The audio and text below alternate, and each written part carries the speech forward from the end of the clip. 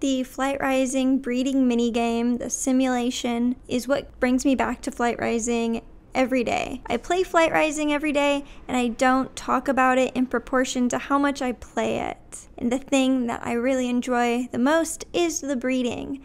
On my live stream last week, I hatched more than 8 nests using nest boons, which are a gem marketplace item that lets you instantly hatch a nest. I did this to clear out some of my ready to breed dragons. I have a lot of wild claws and codals, and the cooldown is 35 days, but if you never get to them, then you just rack up a lot of ready to breed dragons. I did that live stream on Twitch, that's where I'm doing my live streams now, but then I upload it to YouTube after, so if you haven't checked that out, go ahead. I will be live streaming on Twitch from now on. However, this upcoming weekend, I will be taking the weekend off. I wanted to go over my current Flight Rising breeding goals. Last time I made a Flight Rising video, we talked about how I accomplish my long-term Flight Rising goals with my Flight Rising budget and the way that works, how I accumulate currency and prioritize different tasks. Today I wanted to talk about my Flight Rising breeding goals and the subspecies. My consistent Flight Rising breeding goal is to make my bloodlines better with each generation. This is something I talk about a lot, but I feel like I need to continue mentioning it. So what that means to me is that I systematically hyper-focus on my own dragons, the dragons that I've had for generations.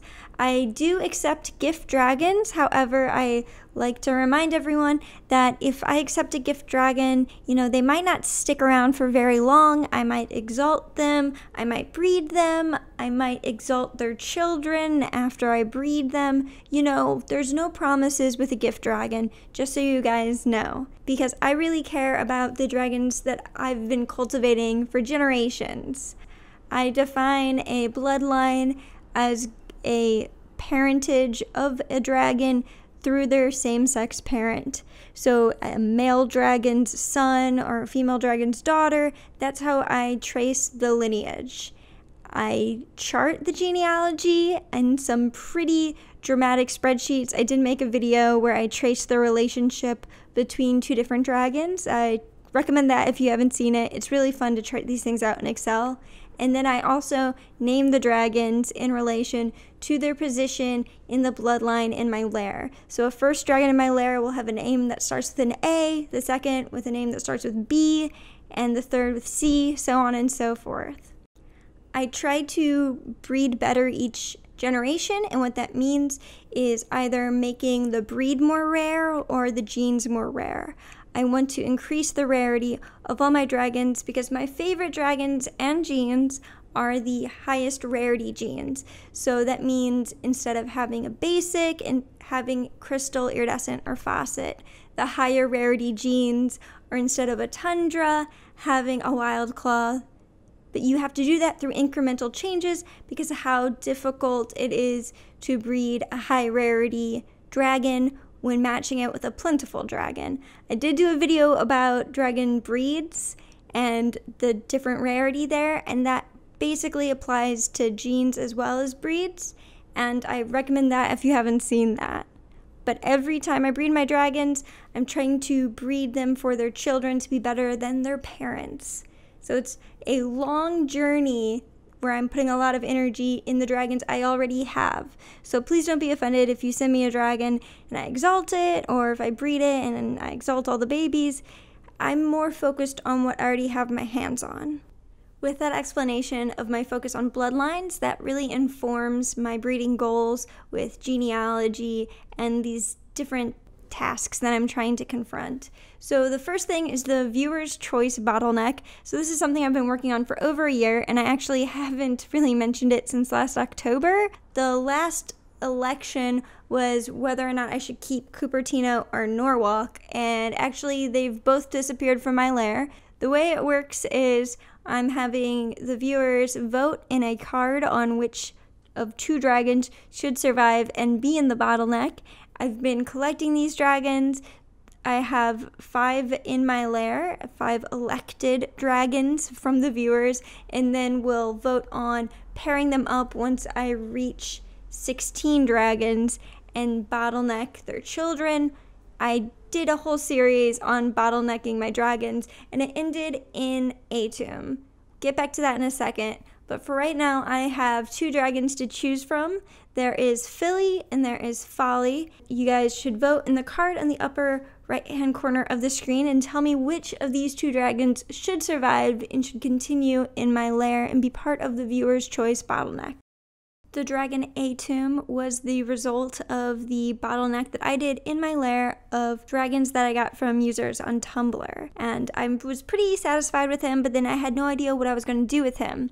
So back in May, I announced that I have a subspecies that I set up in my lair, and it's called the Platinum Steel Bloodline. So what is a subspecies? From the Plague Flight subspecies Frequently Asked Questions, it is a stylized dragon comprised of lore, specific coloring or genetics, and sometimes a specific breed. But this isn't only a Plague Flight thing, anyone can come up with one, and there's usually a lot of lore involved and a binary set of characteristics. Like the colors have to be in this spectrum, the genes have to be one of these 2 or 3 genes. You can follow along with this on the forums. I just think it's kind of an interesting thing to keep in mind and to work around. My subspecies isn't in the directory because I'm not really interested in it from a lore perspective, but more of a breeding challenge and goal perspective. So I started with A-tomb, and the entire litmus test is the dragon has to be within 6 relation of A-tomb. In order to keep this going, I have to chart out the descendants, and the goal is to tie the general population of my lair together, while at the same time improving the genetics, the breeds, and the coloration. I really like the color platinum on Flight Rising. I ran kind of like a platinum hatchery, even though I never really got into selling my dragons on it. I do like breeding platinum color range dragons. That's a huge priority that I have. With A-tomb, I can use his children as an anchor to that platinum set and bring the other dragons in my lair closer to that color. They also have desirable genes, so also anchoring those dragon offspring towards those genes, towards the colors, and towards the breeds that I like. The challenge is to do this without running out of possible mates. If everyone's related to A-tomb, then no one can breed with each other.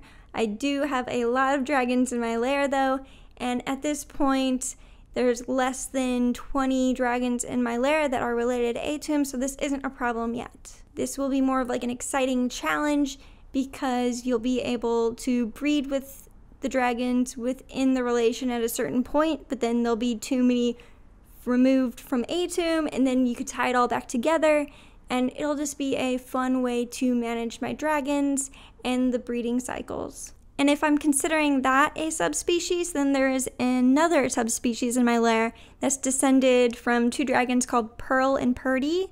Back in the day, I actually funded a different user to gene one of their dragons, and I got some of their offspring as a response, and they were platinum dragons. And I recently found out that those dragons are still breeding. So I purchased 2 offspring, Kelvon and Gloam, and I gave them breed changes and I gened them up, and I'm trying to start a bloodline with these dragons as well.